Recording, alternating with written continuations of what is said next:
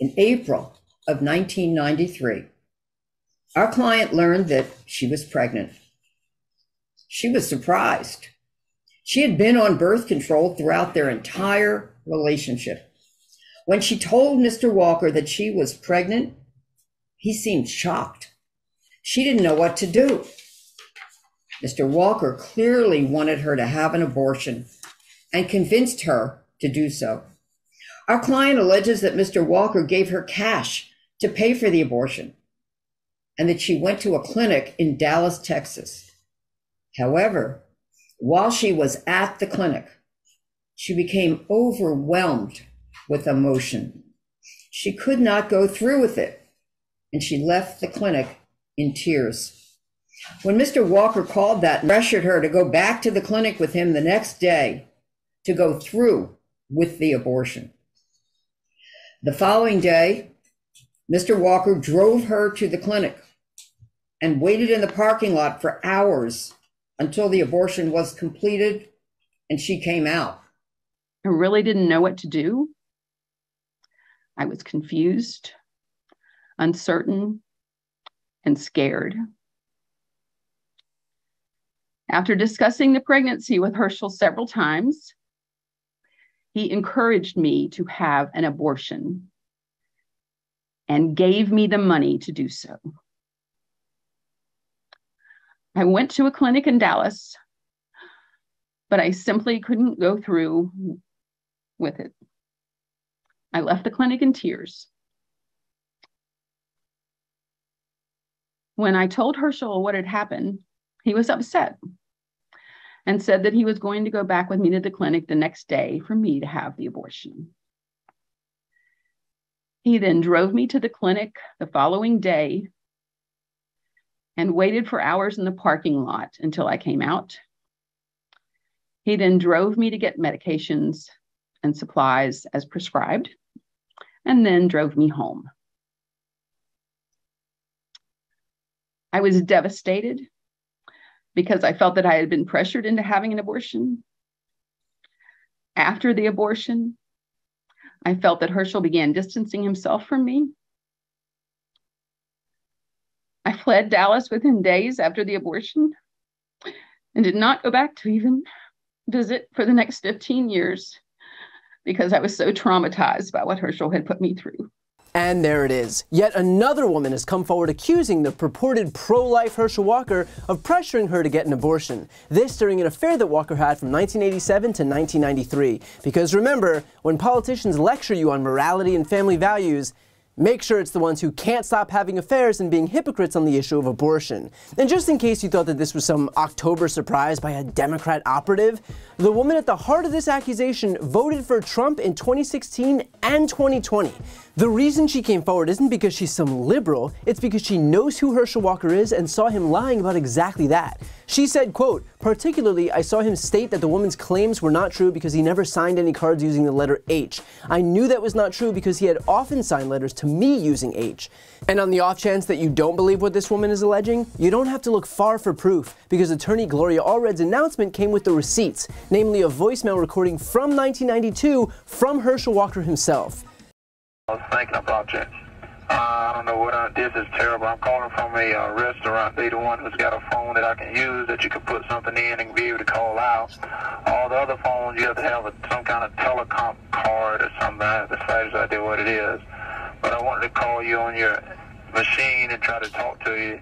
What I can do is I'm going to try to call you back while I'm here, but I have to call you like early in the morning because it's late at night there when I'm up and the restaurant is open.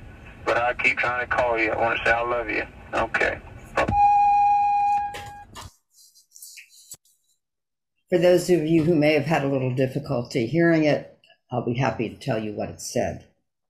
Hello there, my dear. Sorry I didn't call you when I first got here, but it's been a pain. I waited 6.5 hours at the airport till Edwin and Brian picked me up. We got here to this dump of a place. It's a ski lodge-like place. No phones in the room, no TV in the room, 4 people to the room, which is smaller than your TV, where your TV is at in the kitchen. Put together, I think. And it's a dump. but I want to say I love you, and I was thinking about you. I don't know what I did that's terrible. I'm calling from a restaurant. They're the ones who's got a phone that I can use that you could put something in and be able to call out. All the other phones, you have to have some kind of telecom card or something like that. The size I do what it is, but I wanted to call you on your machine and try to talk to you. What I can do is I'm going to try to call you back while I'm here, but I have to call you like early in the morning because it's late at night there when I'm up and the restaurant is open, but I keep trying to call you. I want to say I love you. Okay, bye. As for Walker, he was asked about the veracity of these claims on Fox News. All right, well, this was Gloria Allred came forward with this client. You're saying you don't know this person? What I'm saying is this is a lie. And I've said it once, and I've moved on my campaign and moved on because we're worried about what the Georgia people are talking about. Notice how he didn't deny that he knew her. Why? Because of course he knew her. Because his voice is literally on her voicemail. Because he very clearly had plenty of affairs and paid for plenty of abortions. So at this point, to claim that he didn't even know her would only further undermine what scant credibility he's clinging onto. And so instead, all he's able to do is just deny that it happened, which is about as believable as the idea that he's also a police officer. Now, just to be clear, Herschel Walker paying for an abortion, or numerous abortions, is not the problem. Dude should be able to pay for as many abortions as his heart desires. Seriously, if the guy wants to unilaterally keep Planned Parenthood afloat, that's fine by me. The issue is that he wants to take the same choice that he availed himself of away from everyone else. That's the issue. Herschel Walker benefited from having the freedom to choose when and how he grew his family. And now he's running a campaign predicated on ripping that same freedom away from every other person in America. It's not just that he's a hypocrite, but he is a clear and present danger to all Americans. And look, I could go on about how Walker can't be trusted to tell the truth about anything, about how he also lied multiple times about the first and second abortion allegations, even though the Daily Beast quite literally had photographic evidence of a card signed by Herschel and a receipt from an abortion clinic. I could go on about how he's lied about being a police officer, even going so far as to flash his badge on stage at a debate with Raphael Warnock. I mean, the list goes on, but frankly, none of that matters, because the fact is that Herschel Walker is running on a platform of stripping you of your bodily autonomy, of your freedom, of the same freedom that he availed himself of, and that's already more than enough. And this isn't just a Georgia issue, it's an American issue. Herschel Walker's election to the U.S. Senate means that Republicans will likely have the votes to pass a nationwide ban on abortion. And while we have Joe Biden in office now to veto it, what about if a Republican wins in 2024?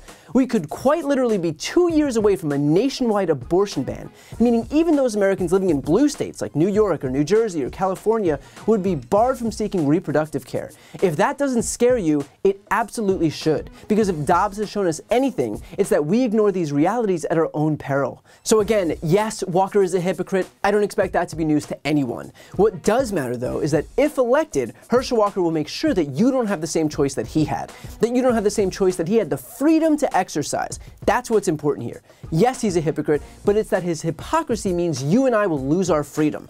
We don't have to sugarcoat this and make it some referendum on Herschel Walker's character, because what he's promised to do to the rest of us is already bad enough on its own. So if you value your freedom to choose, the same freedom that Herschel Walker himself endorsed when he used it not once, not even twice, but at least 3 times while deciding when and how he wanted to grow his family, then make sure that Herschel isn't anywhere near the U.S. Senate.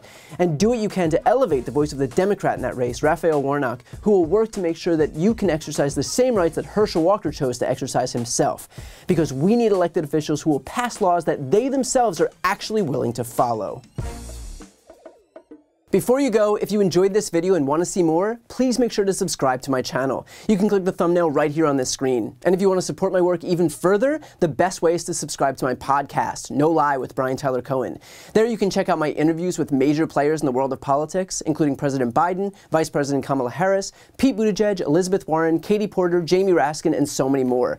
Plus other interviews that live exclusively on the podcast. That link is also right here on this screen, or just search No Lie with Brian Tyler Cohen wherever you listen to podcasts.